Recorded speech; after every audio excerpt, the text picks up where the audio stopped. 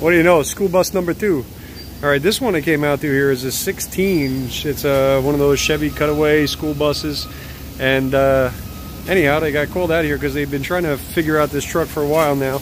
They keep on popping what they consider to be a brake light fuse, which in this case down here, you'll see I have the pulsar hooked up on there. It's actually fuse number 9. And if you look at fuse number 9 over here, it's going to say BCM4. All right, they do not have an actual stoplight fuse. The other stuff there you'll see labeled just stop. If you look at it there, it says turn trailer. That's all trailer stuff. As of right now, I have it hooked up on there. I only put it at a 5 amp limit simply because it doesn't really go very much higher than that. If let's see if we can use the reflection off of that car over there. If I step on this brake, I don't know if my legs are long enough to reach, but yeah, you can see the lights going on and off. Yes, they're working. All right, good.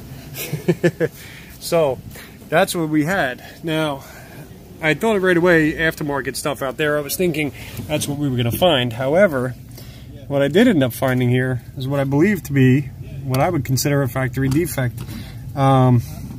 Over here where this harness is, there's a small bracket up here, right here by the brake light switch. You can see where it's slightly rubbed through, but that's only one possible place that it can do it. The other spot might be a little bit difficult to get you guys in there, but I'll try. Let's see if I can show you. Probably not with this thing in the way, but that harness. Let's see if I can get that light. Okay. Now, if you look closely there, you're going to see that there's a parking brake release cable that actually comes down there and rubs right up against that harness as well. And it's right there. So there's not really many ways that you can maneuver this thing from where it is in the factory. They just have this in a horrible, horrible spot.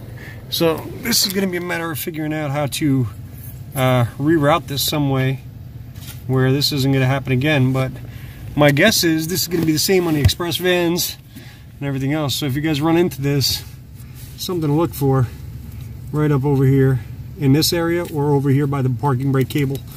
All right, just thought I'd bring that to your attention.